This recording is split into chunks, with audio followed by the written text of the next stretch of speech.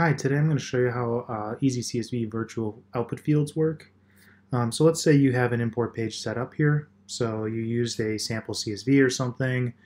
This one was pretty simple. It just has 4 columns in the CSV I want to import.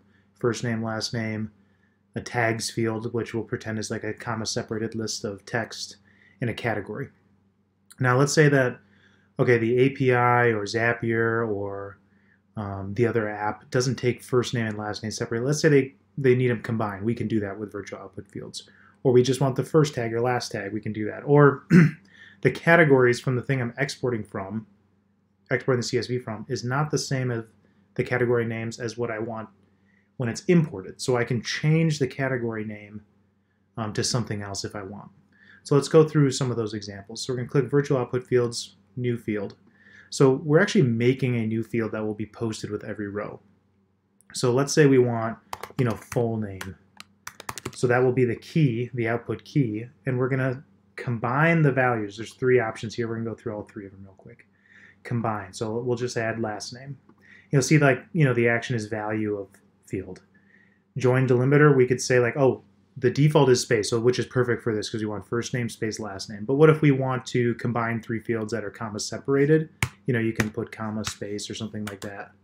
And then it'll concatenate those, as a list.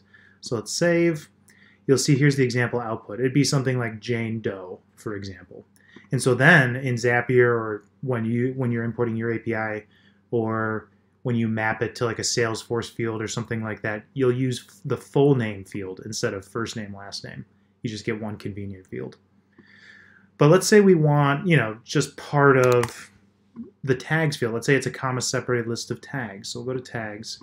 And we have all these things to extract info from a value or change it. Like if we want to upcase something, like all uppercase letters, or downcase, we want to make sure everything's not uppercase at all, sentence case. We have all these things, and you can extract the first word of something, first word after a substring, so you always know, in some text, it's like this text colon, and then the thing I want. You can say that text colon is the substring right here, and then the output will be the word right after it. In this case, we have a comma-separated list of things, and we want one of the items. So in this case, 1 would be the first item of a comma-separated list. Let's say there's always 5 items. This will give you the 5th item. So you'll save that, and then, let's just change this to like last tag. Right, so then every row that's posted on an import will add this field and this field now. Let's say that whenever we import, we have a field that's like published or public or something, and we want them all as not public so we can verify, that we're not putting stuff live right away in an import. Well, we can always say for every row, put one single value. So let's say that public is false for every row we import. Right, so then this field will be posted with every row, and it'll be false. So, if you're going to Shopify or something else where it's like, okay, I don't want this thing, or a blog post, I always want it as a draft first. You can say like public is false or draft is true or something like that. The last version of a virtual output field we have is I have category. And the thing I'm exporting from, the categories are strange. Maybe they don't. I have a bunch of categories in my website that are standard, but I'm importing data from all these different websites. Like maybe you're importing product data from a bunch of different manufacturers, and they have category, but they're not the same across all of them, and you want them all to be the same. So let's say let's call this mapped category. And you'll say, like, if the category value exactly matches, let's say, shoes, and we want to map it to sneakers with a capital S, right? So that means if the value for category in that row is shoes, this new field, map category, will be sneakers. So then in your API or app, you can, instead of checking the category field on import, you check map category. And let's say that the category was hats. It'll still come through as hats for mapped categories. So you can just always use map category instead of categories as soon as you set up these if this then change to case statements. Let's say, the field sometimes includes the word games, but maybe it's like game shop or board games. We always want it to map to games and fun. Let's say that.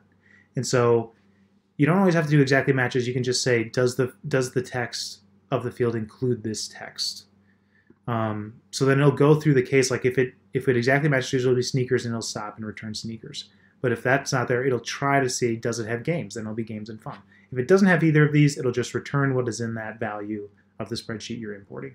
So this is really powerful because a lot of people need to make sure that all these things map to a common thing. So like, let's say, you're importing 5 different CSV formats from different manufacturers into your e-commerce website.